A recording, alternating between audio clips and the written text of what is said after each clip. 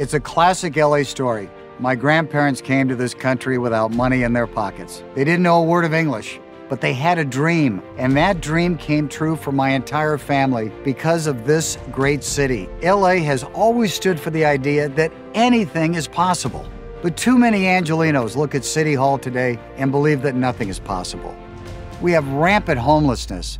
Our people are living in fear for their safety, and politicians at City Hall are just in it for themselves.